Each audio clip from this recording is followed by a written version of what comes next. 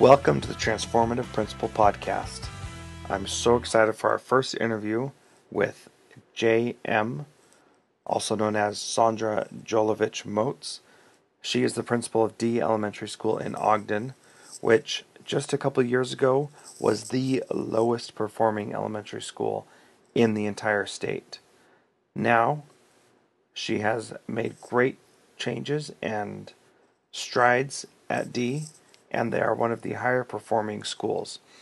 If you check the show notes, you'll see an article about Dee Elementary increasing its end of year testing scores by 40% in 1 year. That is amazing. And I'm really excited to talk to her about the things that she is doing at Dee. This podcast is split up into two different parts. The first part is going to talk about the three things that every transformative principal needs. And the second part, the next episode, is going to talk about how she establishes the culture of success at her school. As always, I'd like to thank our sponsor for this episode, Paperless Principal. Please go to paperlessprincipal.com. Find out how you can improve your life, your efficiency, and get rid of all that clutter in your office. Here's our interview.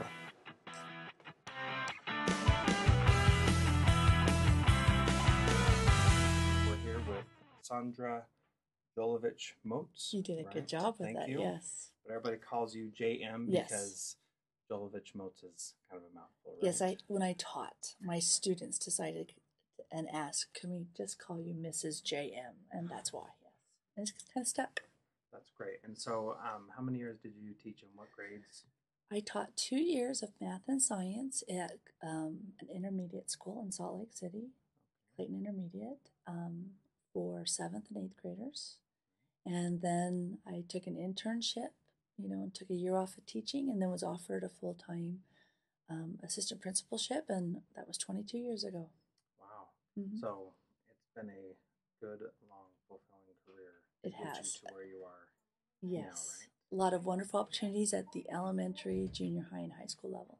Right. And so what were the demographics of the schools before you came to the school you're currently at, Dee Elementary? All of the schools that I have been at have all been what you would consider inner city.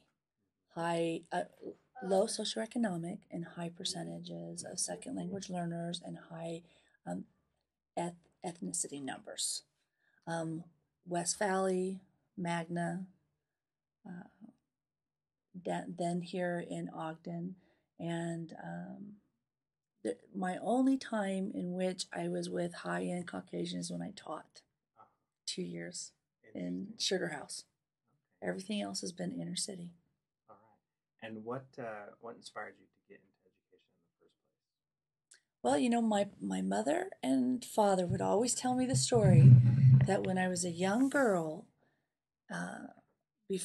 in kindergarten, that when they went to parent-teacher conferences, the teacher said, Sondra likes to talk and she likes to play school. And so one day I decided that I would just let her teach the class for a moment. And she goes, she actually did it. And I was amazed, and she just kept going. Mm-hmm. And so my mother always told me that and said, you'd probably make a good teacher someday. Mm-hmm. And initially I was going into science and either wanted to be a scientist or a doctor or something in that area. And as I was taking my organic chemistry classes and things, I had an experience to volunteer and work at a school, and that just hooked me. And so then I decided to become a teacher. Yeah, I think that hook is what is common amongst most teachers, mm-hmm. is that they have an experience and they say, this is amazing, I want to do this for the rest of my life. Right. So. And it means something. I mean, when you see the little faces or you see the light bulb go on in a junior high or high school student, it's like, wow, I just helped that person. And I've changed their future, even just a little bit. And so it keeps you wanting to give more. Absolutely. That's really amazing. Let's talk a little bit about your current position, mm-hmm. at Dee and where Dee was and where Dee is now and where you see Dee going in the future. That I'm now beginning my 4th year as the principal of Dee Elementary School. Dee is located in inner city, Ogden, Utah. We are 100% free and free lunch.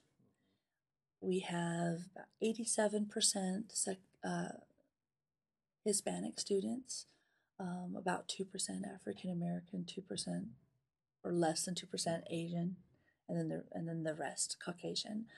About 57 to 63, it varies, percent second language learners. And I was the principal of Ogden High School and Dee Elementary, with 2 other elementaries in our district. Our district decided to apply for the school transformational grant, SIG, school improvement grant. And the model that they selected was change the principal. And Dee has been the lowest performing school in the state traditionally for as long as you can remember. And that's just where it's been. Wonderful people. It's varied in size over the years, and it's a school setting with open classrooms and people that love the kids. A lot of money has been put into it, with programs, trainings, materials, people, and it just never rose above the lowest performing school in the state. And so our district decided with the school improvement grant to say, okay, we're going to really make an attempt, a significant change this time. We're going to change the principals in conjunction with joining the University of Virginia Leadership Turnaround Program. And so I had that training after my first year here. So your first year here? I didn't have it. Okay. But I had a lot of experience in inner city schools and turning schools around. I was the principal of Highland Junior High before I was the principal of Ogden High. And in 4.5 years, we went from looking at all the 40 categories of AYP being in the 30s and 20s to being in the 80s. And so we made a significant change in 4.5 years. And at Ogden High, we made a lot of changes and made AYP 1 year. And so we were going in the right direction and increasing graduation. And so I have a track record of being able to move schools. So my first year here at Dee, I used my experience and training, and we did make gains. We grew, 8 and 9%. But see, the problem is those are small gains. And if everyone in the state is making small gains, you're still the bottom. And so we were fortunate enough to become part of the University of Virginia turnaround. And through that training, I applied some key steps. And in our first year of that, which was my second year here at Dee, we made 32% gain in language arts. Wow. And an 18% gain in math. And then a 5% gain in science. And so then last year, after that big gain, we managed to continue to grow another 9%, 5%, and 5%. And we moved our kids forward.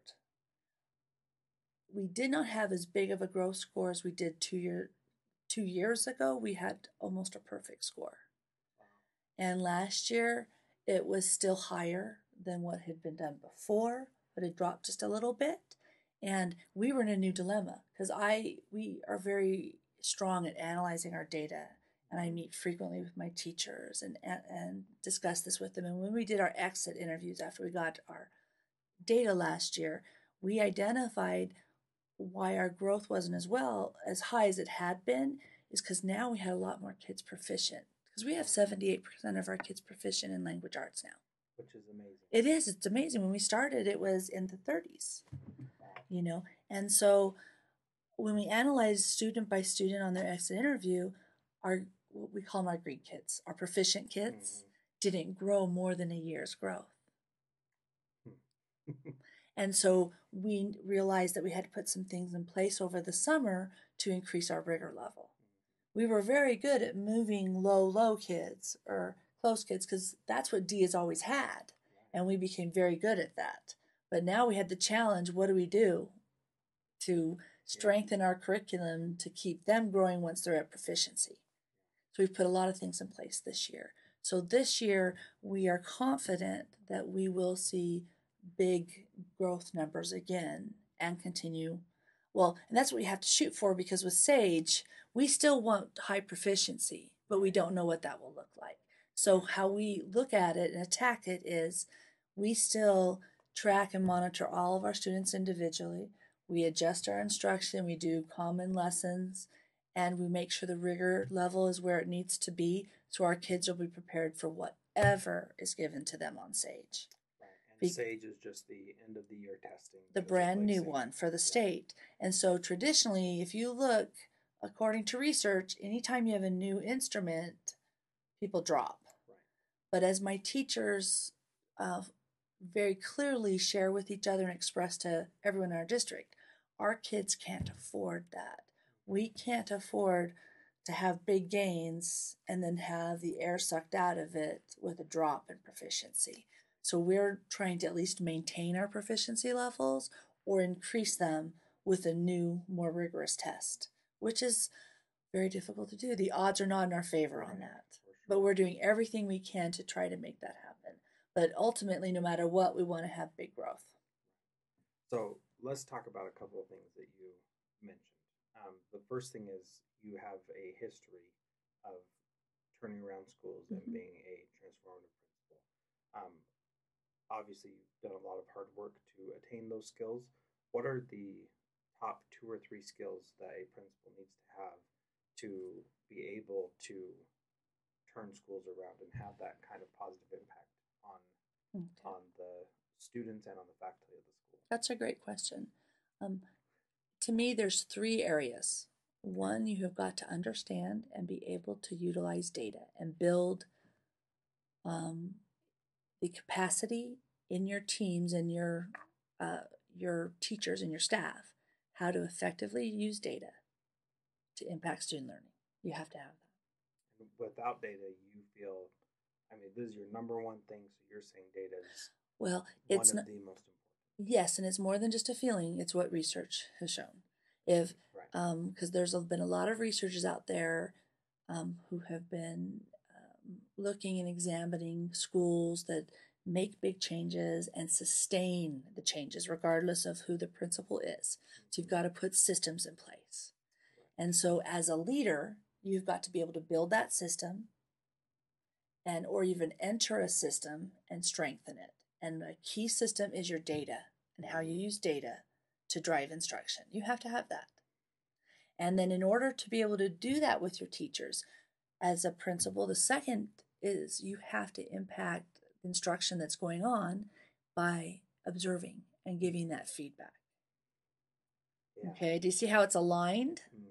But you have to be able to do that. So you have got to create a schedule for yourself where you are in the classrooms and that you meet regularly with the teachers one-on-one to give them that feedback from what you're observing, targeting on focus skills and working on that and giving them feedback on how they're progressing towards that. Then I do that every 2 weeks with my teachers for 30 minutes. Every teacher gets one meeting 30 minutes every 2 weeks for me. And then I also go in and observe them multiple times prior to that. So that 30-minute meeting every 2 weeks is one-on-one in your office or in the teacher's classroom? No, that one is in their classroom. Okay, in their classroom. And we're looking at their focus skill, that what they're doing to strengthen their instruction and get the biggest leverage. And I give them feedback on it. And then we decide if we want to continue with that skill as a focus or if they've mastered that and need to move on to another skill. And my IC also will do those meetings to strengthen them as well, my instructional coach. But I meet with them once every 2 weeks. Then every quarter, we have what is called a 30-minute data meeting where we have done an interim assessment.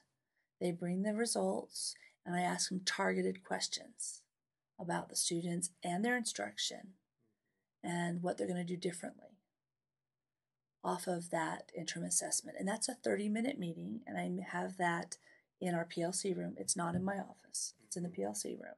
And they leave there with an action plan. And that is again one-on-one with the with me. teachers. So you meet with them in PLCs. Now that's okay. That's weekly. So what it is I have a schedule. Every teacher gets observed regularly, and they get a face-to-face one-on-one with me for 30 minutes every 2 weeks. Okay. Then every 9 weeks, when we do an interim assessment, they get a one-on-one for 30 minutes. Okay, none of these are in my office. And that's where we do a data review. Then I do 2 formal evaluations with them in my office. That's the evaluation that I turn into the district and to the state, where we talk about their goals and how they are for their performance and their rating and their tenure or non-tenure. Okay. And so during the year, I meet with them 4 times for 30 minutes to talk about data, 3 times throughout the year after their interim assessments, and then the last time before they leave at the end of the year. And that's your exit. And that's 30 minutes. And it's all about student data instruction. And then every 2 weeks for 30 minutes. Now, when I do an observation, I will quickly meet with them for maybe just a couple minutes that day. Oh, I saw this, awesome. Question on this, and we'll talk during our session, but because you have to follow up quickly. And before I leave their room, I email them my notes. And then I'll quickly see them that day for a couple minutes, no more than 5, unless there was something that really worried me and we don't want to wait till our feedback session, and then I'll make the time right after school that day to talk to them. But so to recap, you look at how to drive you look at the data and helping your teachers understand data and how to use it to adjust instruction. But you as a principal, you've got to be observing that and giving them the feedback and growing your people. That's the second most critical. Right. So that growing your people, talk a little bit more about that, because I think in education we don't focus on that enough, and we should be focusing on that more, because we're either stuck with these people or we have to work really hard to move them out. And if they're here, we might as well take their skills and grow them in areas where they're deficient, rather than create a hostile environment or whatever. So talk about how you create that. Well, you have to know where all of your people are at, and it's fluid. If you think that you can say, okay, here are my tier 1 teachers, here are my tier 2s, here are my tier 3s, my tier 4, and put them in this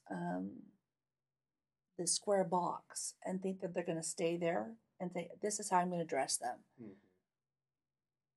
You're not seeing the clear picture. It's very fluid. It's just like when you're teaching in a classroom. Your students, based on different skills, are going to vary. They have strengths and they have weaknesses. So if you're in the classrooms enough and you're having, every week, my teachers have an hour-and-a-half PLC in a grade level team. I am a part of every single one of them. So I spend 2 full days of that in addition.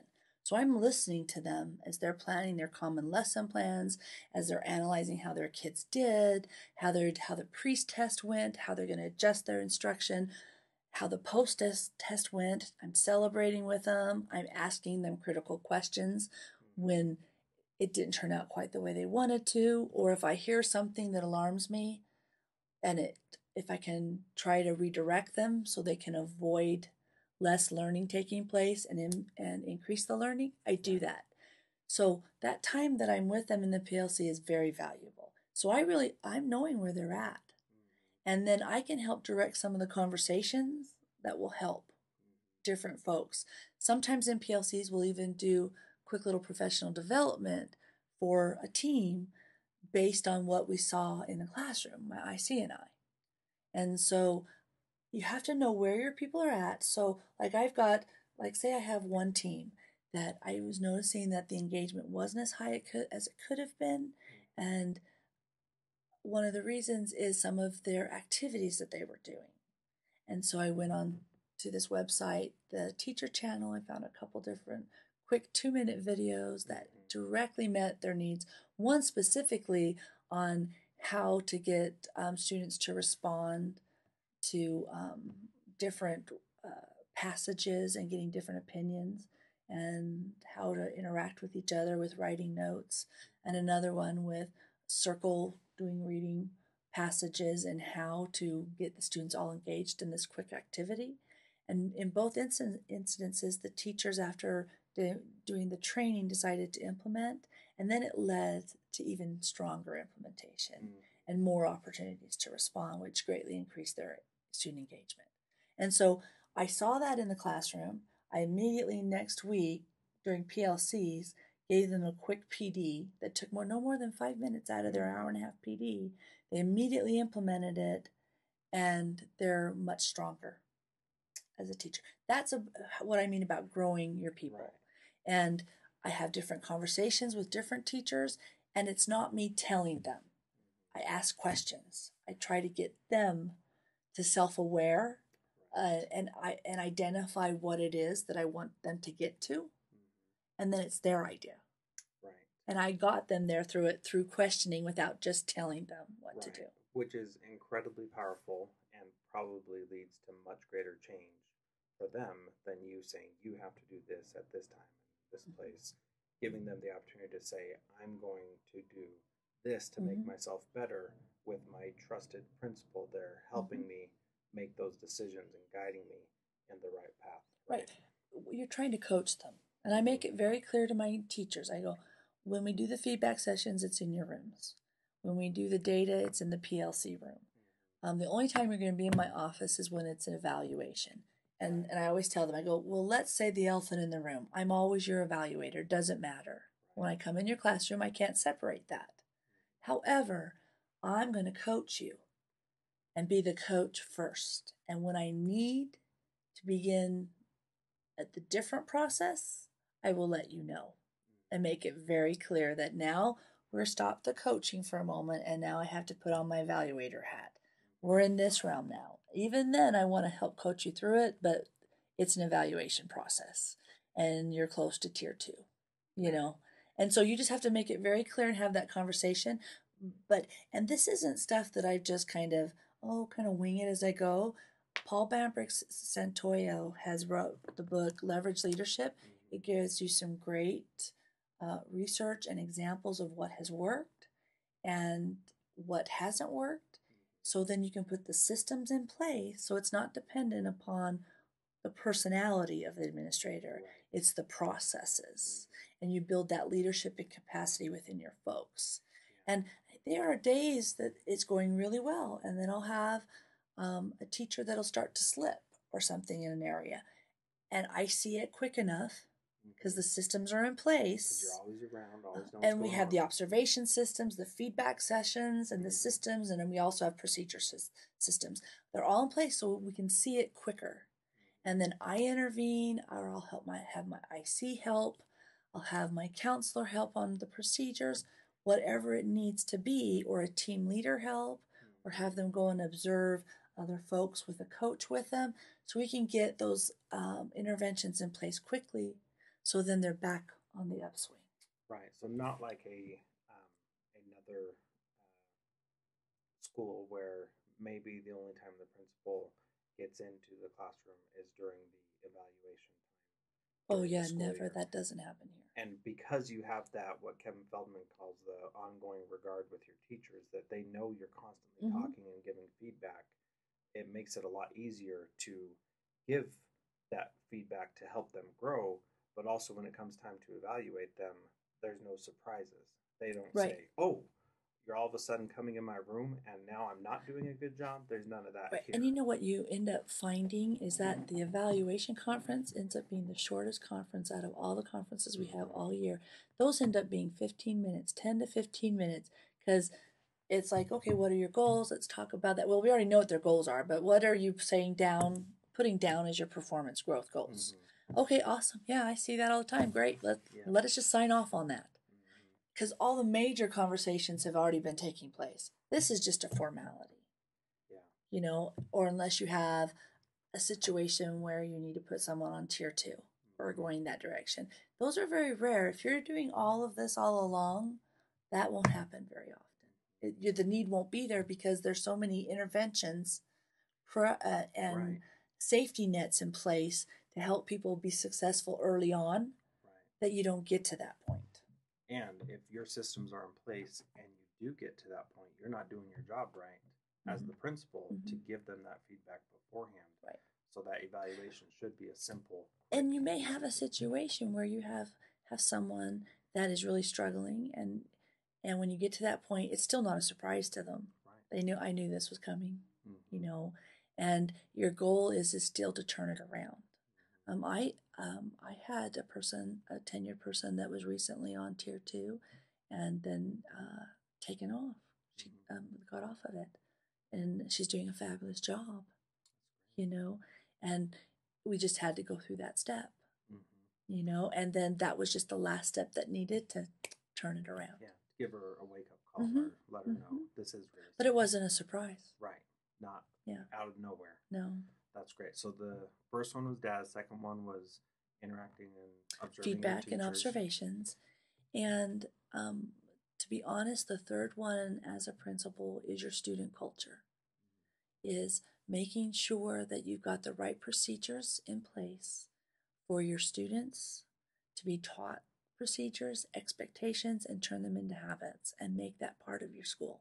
That is so key. Because if you don't look at instruction, and if you don't look at the teaching and giving that support with the teachers and the communication, you won't make it and turn your school around. But you may do it a little while, but it won't be sustainable, and you won't get the numbers unless you get the student culture in place, procedures, and having them turn that into habits. And that's what we hit extremely hard this year, because we saw huge gains. But if you want to continue to make those huge gains, you've got to have that in place. Because it's kind of like, look at a big tree. You have the lower hanging fruit. You can do a lot of things with data and instruction and get that lower hanging fruit up. But if you're going to get the whole tree to be at the best quality fruit and all just sweet and ready to go and with the fruit everybody wants, it's got to be everyone working together and a very safe system in place where everyone's making good behavior choices. You've got excellent student engagement, very low problems with inappropriate behavior. Otherwise, you won't be able to get everyone where they need to be. Right. Because it's hard work to get them up to that level. Yes, I mean, when you're talking every child, no matter who walks in your door or when they walk in your door, you will get them up to grade level by the time they leave here in 6th grade. That's a major commitment to make. Absolutely. And in order to get it, you have got to have everyone making great choices and learning what it takes to be a learner, setting goals for yourself, walking in the hall with your, in a certain manner, using certain procedures in your classroom, certain procedures in your cafeteria. You have to have calmness everywhere, and it's not just for elementary schools. Junior high and high schools have to have that. If you want to be at that level of learning, you've got to have that culture. Right, and I love the phrase you just used, that calmness everywhere. And it's a lot of times people think that we're trying to force kids to be perfect little soldiers and do exactly what we say when we say it. But that culture of calmness is what really, I think, changes that dynamic, that you're not trying to force kids to do things how you want. You're trying to force kids to be in a position to learn in the best way possible for them. And it goes past just their behavior. It in the halls and things, it's their behavior with academics. It's like, am I going to do my homework? Am I going to come every day? Am I going to be committed in that classroom to participate? Am I going to use the academic vocabulary? Am I going to engage and interact and take my learning to that next level? If you want that, you have got to create that culture. Am I going to set goals for myself and I'm going to work hard to get there? Am I going to work hard today when I don't feel like it? When my mom and dad were fighting, or there's a whole bunch of stuff going on at home and things are really hard, am I going to make that commitment to myself and my future to give it 100% today? And that's what we're trying to train our kids. They have to. They owe it to themselves. If they want to graduate from Ogden High School, if they want to go on to college, because we expect all of them to do that, they've got to prepare themselves now. Because if you want to get at grade level or higher, some kids have got to grow 2 to 3 grades. That's a lot. And it's not easy. And if you're at grade level, to grow more than a year, because that's our goal. We want everyone to grow more than a year's growth. So if I'm already at grade level and I want to grow more than a year, I'm going to have to really work hard. And I'm going to be tired at the end of the day. And I'm going to have to make a great effort, not just an okay effort. Yeah. And what does that look like? It's a work ethic. It's a commitment to themselves and to their future. And yeah, a lot of people say, oh, robots and stuff. No, we're trying to create critical thinkers here. And students that are active learners, responsible for their own learning, engaged in their partnership for their learning. I'm not just expect you as my teacher to do everything just because I'm here. Right. I got to put an effort into it. And that's what we are committed to. And we spend a lot of time practicing and going over procedures. So it starts with procedures. And then once they start to see that and it becomes habits, then they start to see, I do need to participate. And then when we borrowed actually a very rigorous and engaging language arts template for our reading basal that a school had created. They loaned it to us, and it's very rigorous, and it integrates all the different genres and everything, and it's very challenging. It takes a whole week to do it. And at first, my teachers all wanted to do it because we needed to be more rigorous with our language arts instruction. But they were very concerned their kids would have difficulty doing it, would need a lot. And so we knew they'd need a lot of guided practice and modeling, but they had no idea how quickly they would pick it up and how much they don't want to stop doing it while they have to stop for the day. The kids don't want to. They want to be challenged, and my teachers were very impressed with that. And they even said, if we had tried to do that last year, where we weren't so committed to our procedures and making them into habits, we wouldn't have gotten the same result. Wow. It goes hand in hand. If you want that rigor level, you've got to put in place procedures and habits and that expectation and that practicing of it. Otherwise, they're just not going to be able to or willing to embrace a very rigorous learning activity and comply to it and participate. So talk a little bit about how you focused on those procedures and expectations for students this year in particular. And think about as a principal who's struggling with this at her school and what she can start implementing right away to help start changing that. Well, my counselor and I sat down and we went through our procedures that we had at school, and we realized, you know what, we're not getting the outcome out of them that we want. We're not where we need to be. And so during the summer, we went through every single procedure and wrote it like, looks like, sounds like. It's the old Naval Academy training of how they train their pilots. And education has used it for a while. But we did it looks like, sounds like. Then we brought our team leaders in, and they revised it and tweaked it and made sure we had everything in there. And then my counselor and I provided a training for all my team leads of how to create a looks like, sounds like.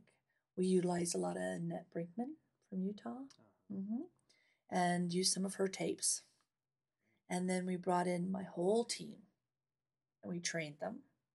And then So you trained the teachers first. Teacher leaders. Okay. On how to do looks like, sounds like charts and our new procedures. Then we brought in you taught, sorry to interrupt, you taught them so that they would know how to teach their students, or you taught them so they would know the expectations? First, the expectations, and then they're going to help us teach the team leads. The whole staff. So we first trained our team leaders of how to teach kids this and how to teach teachers this. And they helped us train our entire teaching staff, of what looks like, sounds like, charts look like, and then how they would create them for their room and how they would teach our procedures that we have for our whole building, and then what they were going to set as the first 5 habits of their classroom and how they were going to teach it. And we had these plans. Then we brought the rest of our support team in and did the same thing. Okay.